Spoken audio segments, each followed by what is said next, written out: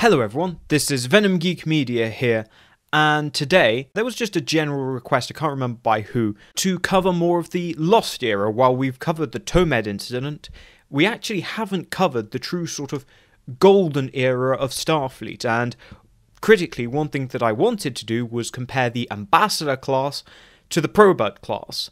Now, full disclosure, when I was writing this video, I very quickly realised that there was no way I was going to be able to do a proper video on the Ambassador and then also talk about the Probert/Narendra class without it being horrendously long.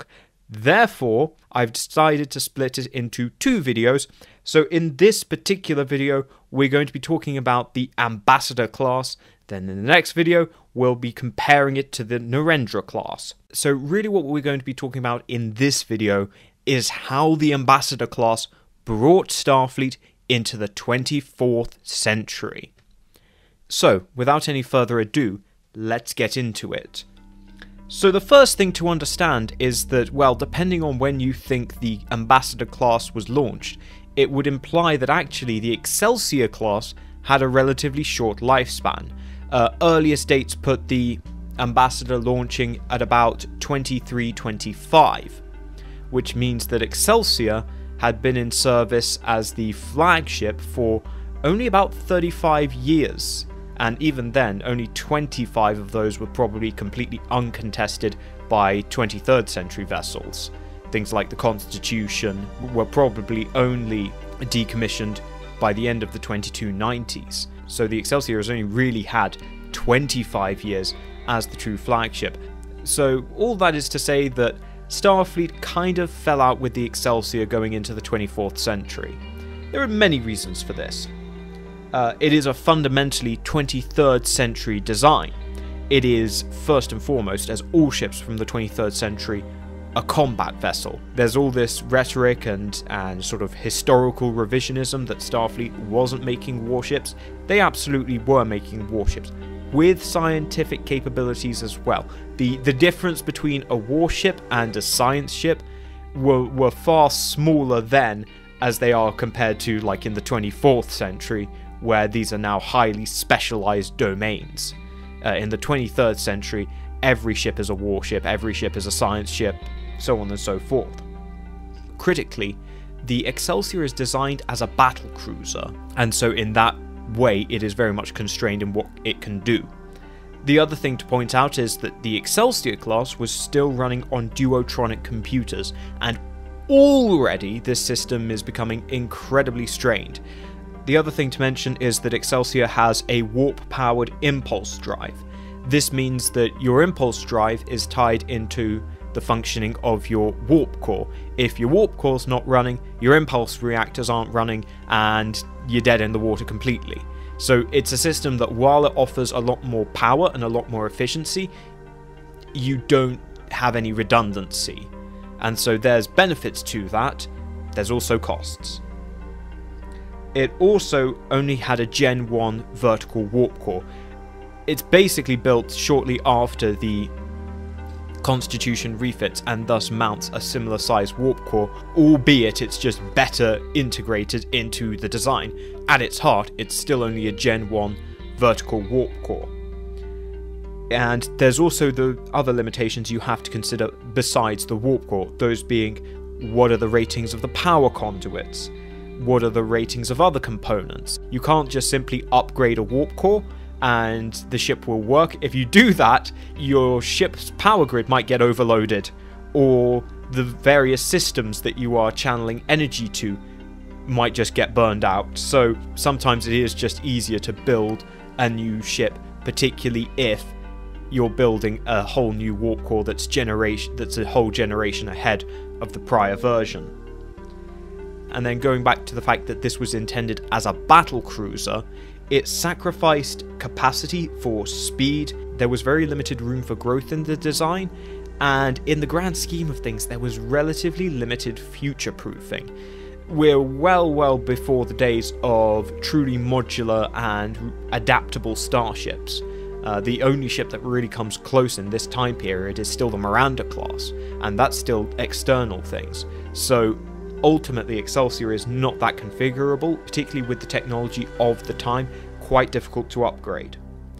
And this means that it has relatively limited applications. A good example of that is that this has a tiny shuttle bay. It only has one shuttle bay, it's on the back, and it is only slightly bigger than on the Constitution class, despite Excelsior being many times bigger, not just in length but also in volume, and yet it still has the same size shuttle bay. And then another good example is that it has, relatively speaking, weak shields.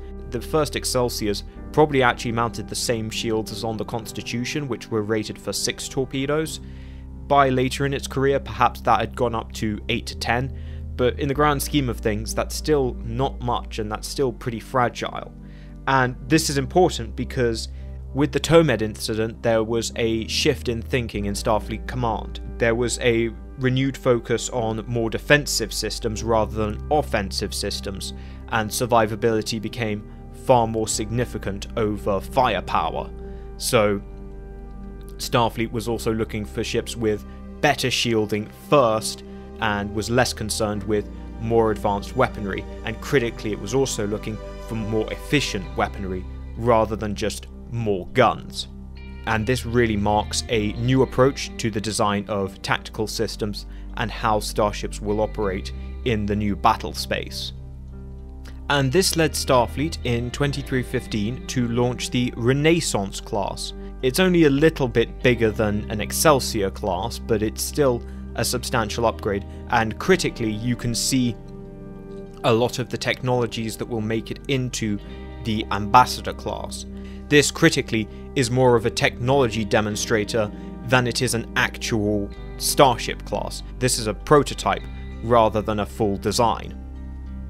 However, we can see going forward that there's a number of features that will make it onto future designs. First and foremost, there is a new hull plan. The Renaissance features a far more voluminous hull, going back almost to the early 23rd century style of design with large cylindrical hulls. This increased volume significantly, and it had a far greater suite of capabilities than a standard Excelsior class. However, there were a lot of compromises in this design as well. It still had an old warp core.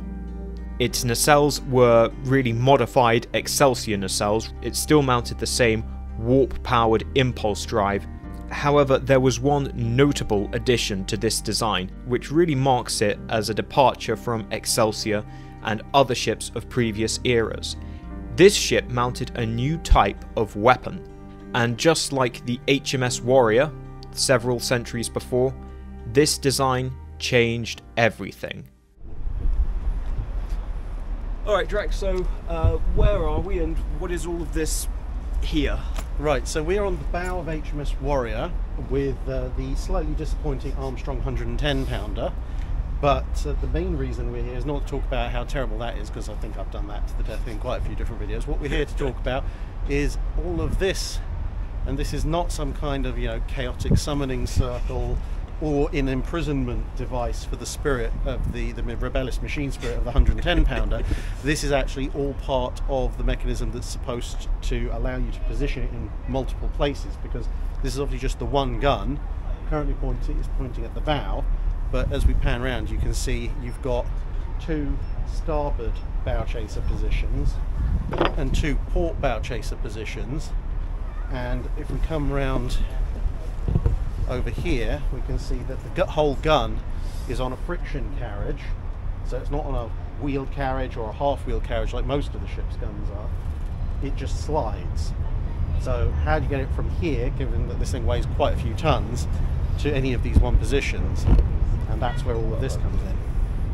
Right, so the reason I wanted to look at this is because in the motion picture area we have the phaser batteries, and again we can sort of look even further back. That's commonly how phasers are employed on starships, until you get to the 24th century, and then suddenly we start seeing phaser arrays. And in my mind, actually, this is a very similar answer to that kind of problem, which is traversing your weapon in a more efficient way. If you're having to then position guns at every single of these gun ports, then that's an awful lot more weight, whereas you can be a little bit more efficient with just one gun that you can slew to multiple positions, and that's much the same as the phaser array as compared to the phaser battery, which is ultimately static. And it's very good, particularly for responding to attacks from unknown vectors. You don't have to have a phaser battery in that exact place. A phaser array covers a far wider arc. It's much more useful against flanking attacks. So if you had your phaser battery, the original TOS one, that would be like having 410 pounders all fixed in position, and then your phaser array, this one, you just have a single 110 pounder, you can still cover all your arcs, but you've now saved the weight of 3 guns, at which point you can have 3 more guns elsewhere. Exactly, so it's saving space, and then, yeah, that then means that you look at ships like the Enterprise D particularly, which is at the height of the phaser array, and it's just covered in them, with phasers in positions where they just didn't have them before, and that's all because of the phaser array and the difference that that makes. Right, let's see what else we can find that parallels between Ironclad Warrior and Star Trek. I'm sure very, very much confusing some of the other guests. So, as far as Starfleet is concerned, the Renaissance class is moving in the right direction, but it still falls short of many requirements. Fundamentally, what Starfleet is looking for in their new cruiser is longevity and adaptability.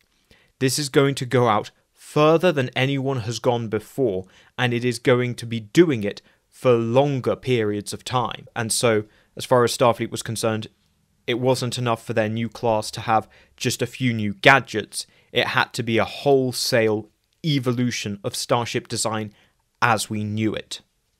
So the project continues for another 10 years, and in 2325, the first Ambassador-class ships launch from Utopia Planitia.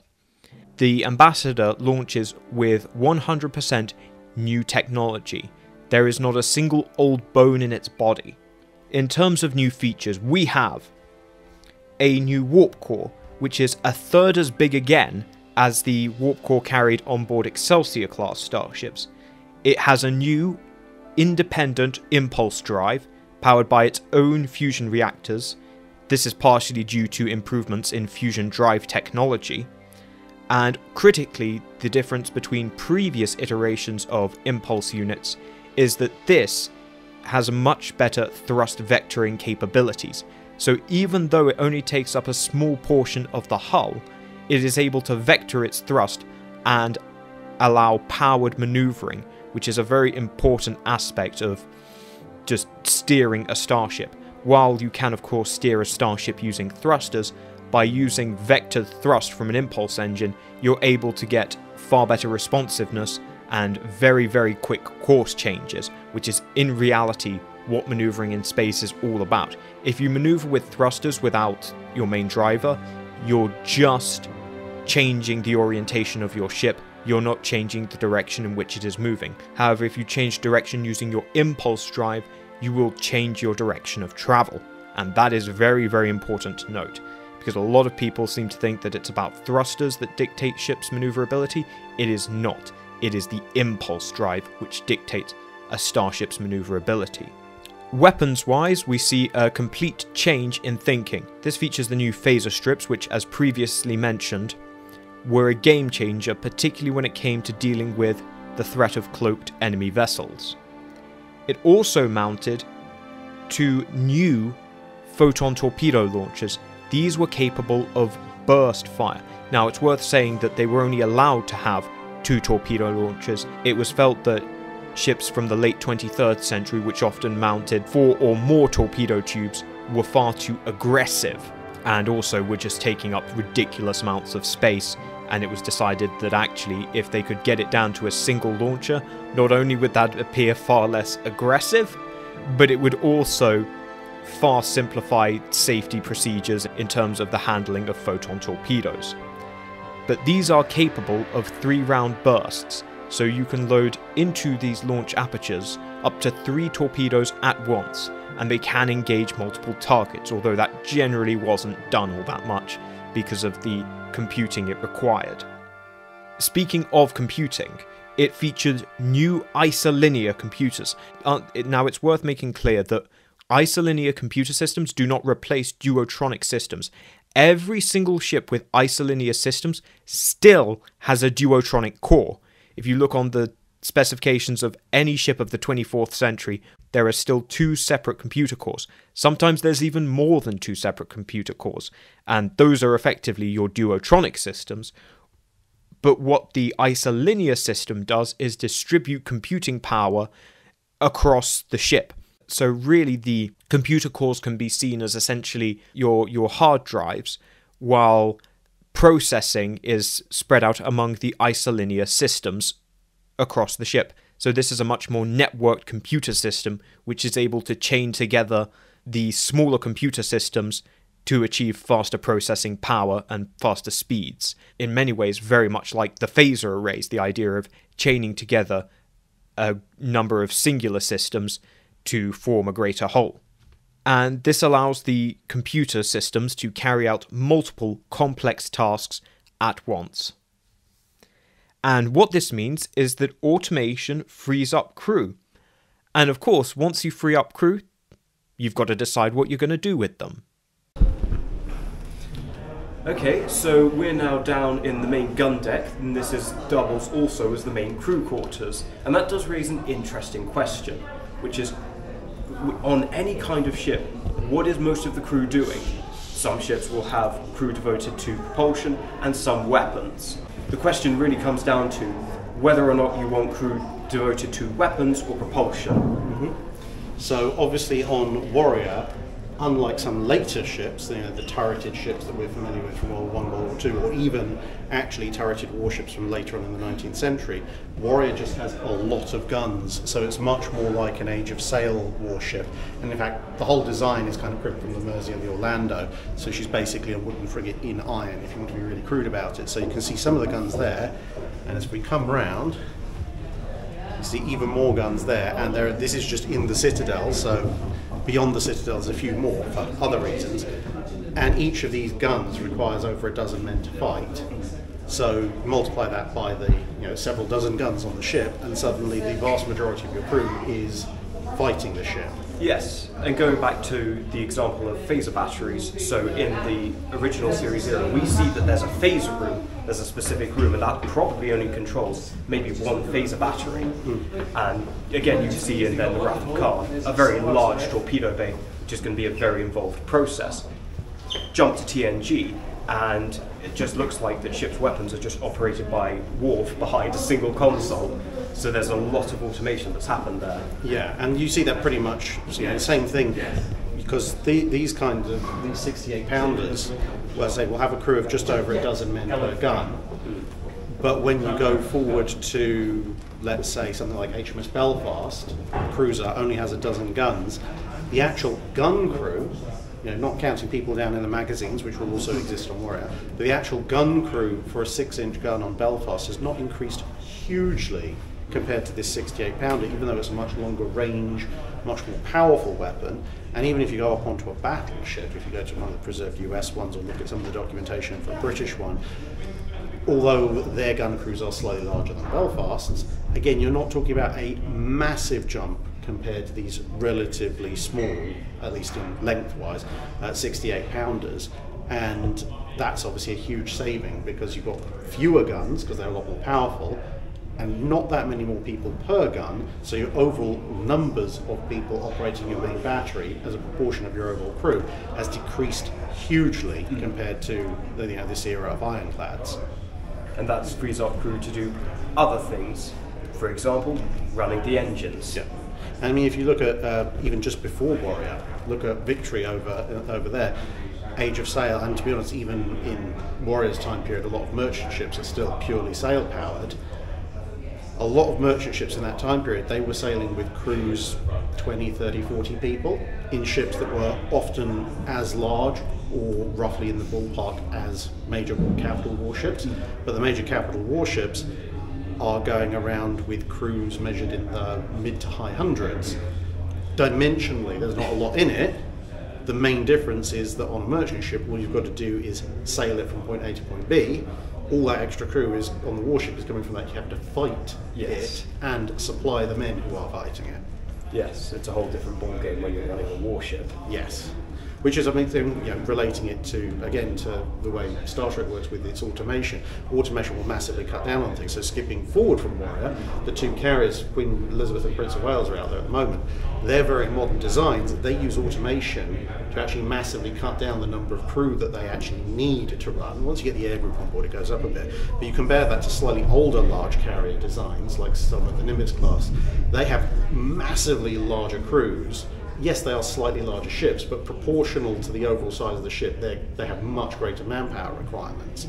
So the automation allows the Royal Navy, with a relatively small manpower pool, to operate the QEs, whereas I think if the QEs had the same manpower density as the American carriers do, there's no way we're going to be operating We're those. not going to be operating that.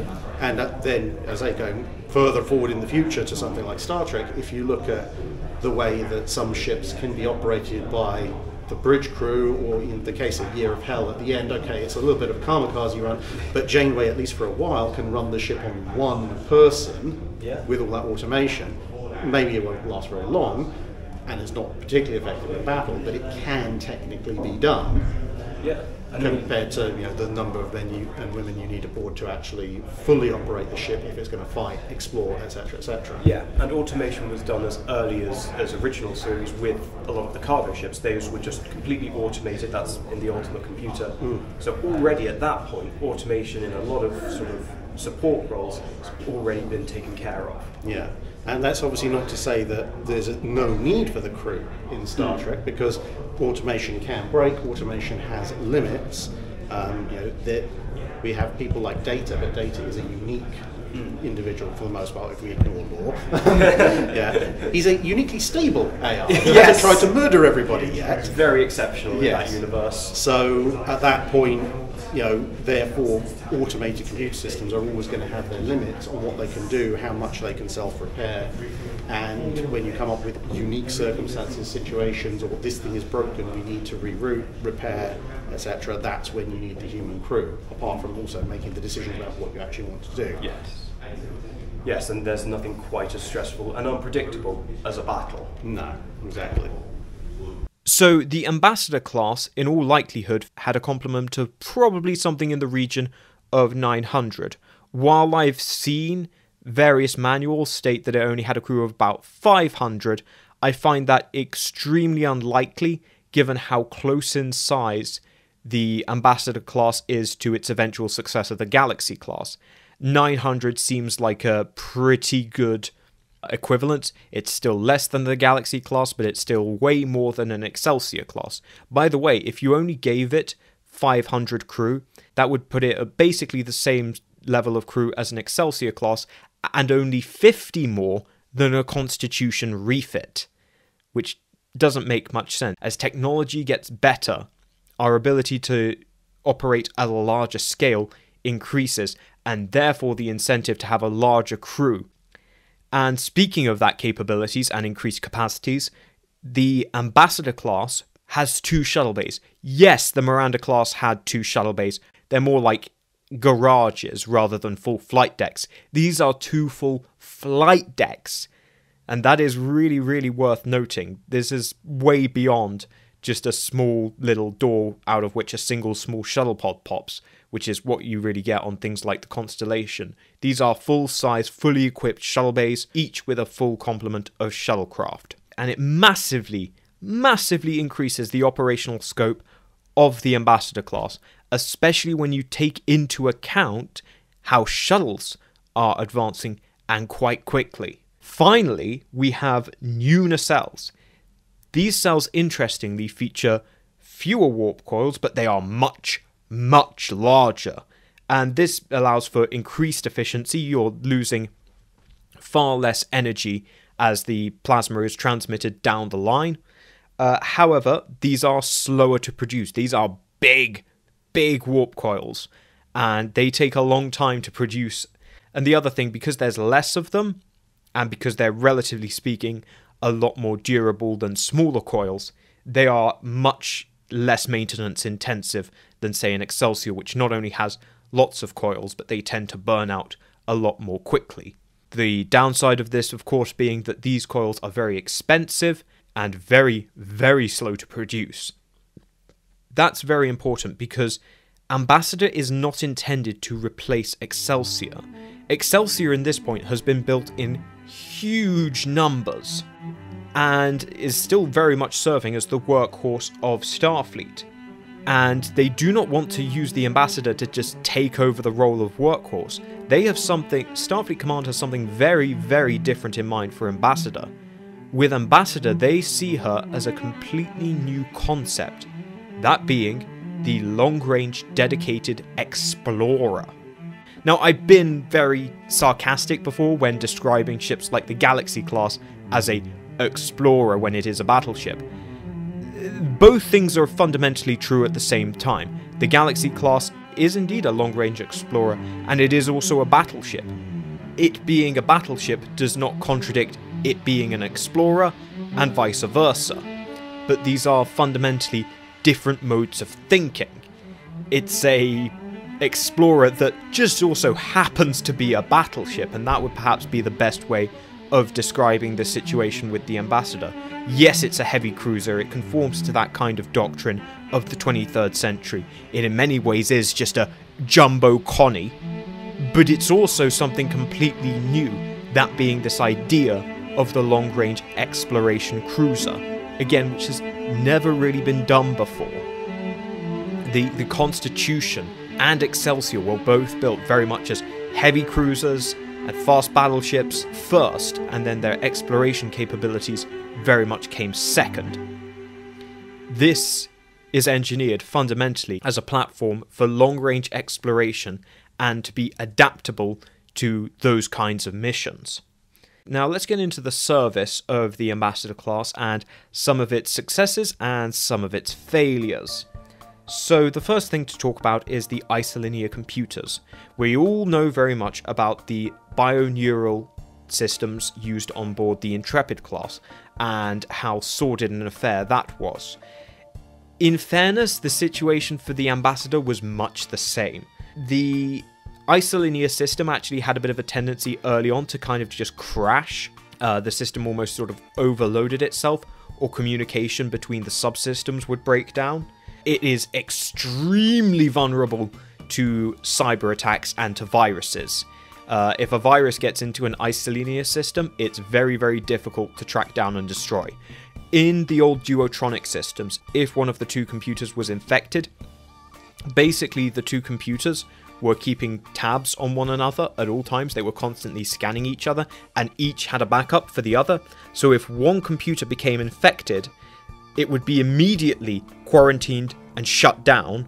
The other core could maintain critical systems, and the infected core would be shut down, purged, and then have its backup uploaded to the clean core. It was a very simple but very effective way of protecting the computers from various kinds of cyber threats. Whereas the Isolinear system, because it is so distributed and so heavily networked, once a virus gets into that system, it can spread very, very quickly, and it can be an absolute pain to remove, often requiring a return to Starbase.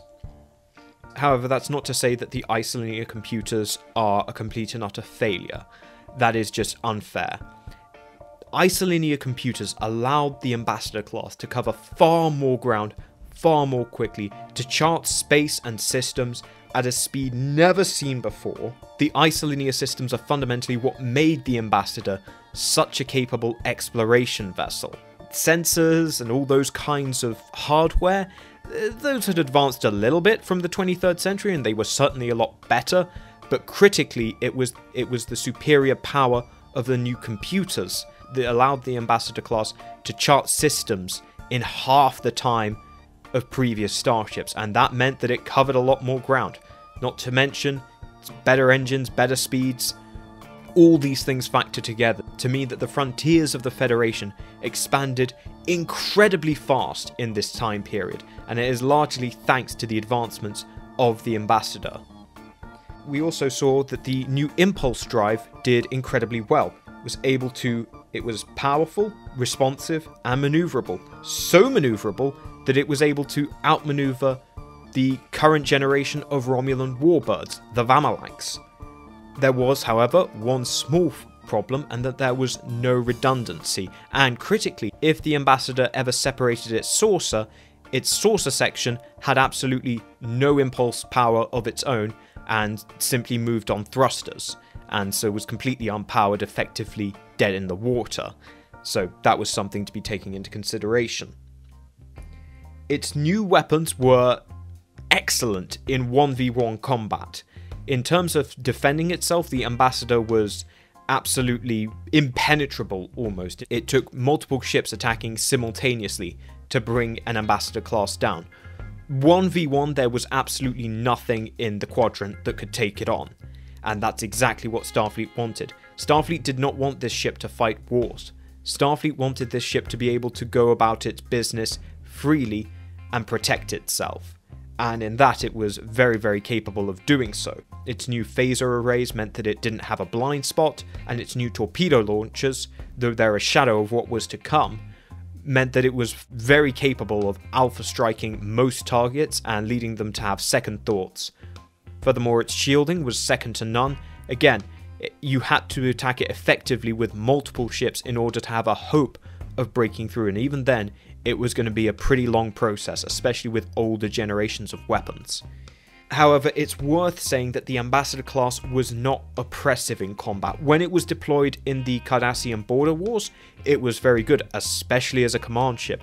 And yes, 1v1, it absolutely could take on any Cardassian vessel and win. The Cardassians were not stupid. They knew that Starfleet had the better ships and always attacked in numbers, and then of course Starfleet would be obliged to respond with numbers, and in that the Ambassador actually kind of gets a little bit lost. It's good, it's rock solid, and it's an excellent base of fire, but it wasn't oppressive. The Cardassians never ran from it in the way that actually they ran from older 23rd century vessels. They didn't mind the Ambassador class so much. They'd never beat it, but they knew they could hold it off. It was big, it was heavy. They'd just send 3 air corps against it, and they'll probably have to fall back, but they can slow it down very easily. Again, it wasn't particularly oppressive in combat because it was never designed with a particular combat niche for it to exploit. It was only designed to defend itself, and in that it's excellent. But in terms of being part of a wider military machine, it just isn't part of a wider military machine. That just doesn't exist in the 24th century. They just don't believe in that anymore. So, in conclusion, the Ambassador class was really pioneered as a new concept in Starship design, a move away from the Excelsior and the ways of the 23rd century. The Ambassador, first and foremost, represents a change in thinking. While there is new and exciting technologies in there that will go forward in the 24th century and give us the ships that we know and love, ultimately, that's not what makes the Ambassador class and gives it its identity and made it so successful. It was the change in mentality with which Starfleet applied these new technologies to create something completely novel and to go where no one has gone before. And in some ways, actually, it was kind of a rough first draft. Thank you guys for watching. I hope you all enjoyed. Like I say, I will pick this up with a video on the Narendra class, but until then, leave your thoughts in the comments below. Special thanks to the wonderful folks over at the 4th Combined Fleet who provided those beautiful Star Trek Online renders that you will have been seeing in this video. Thank you to my members, my Navarks, Jeffrey Ballard, Tully DT, Rella, and Macross Schaffer. My commanders, Philip Tye, Bird Monster, Jeff Hallam, Mark Philippe, Robert Sampson, Sean Farrell, Narata, Nathaniel Mead, Gabe Logan, DM Tribal Typhoon, Nicholas Walsh, Martin McConville, JC Tech Wizard, Rizel 3D, James C, Alcara Dreamer, Joe G, Turd Ferguson, and You Don't Know Trek. And I salute my Centurions, Pendleberry, Marcus Hall, Julian Arnott, Freedom Trooper, Okulkatum Questo, Squadra Course, John Nicole, Athys Collection, Greg Martin, Shermos, Marzarine, and Bird of Play D3. And I thank all my loyal sub-lieutenants. Thank you guys for supporting the channel, and I will see you all in the next video.